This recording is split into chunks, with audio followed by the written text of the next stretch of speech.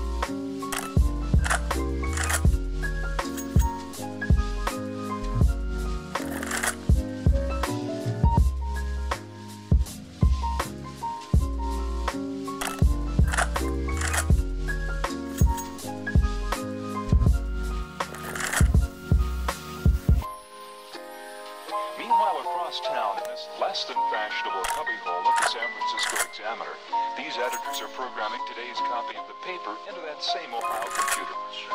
When the telephone connection between these two terminals is made, the newest form of electronic journalism lights up Mr. Howard.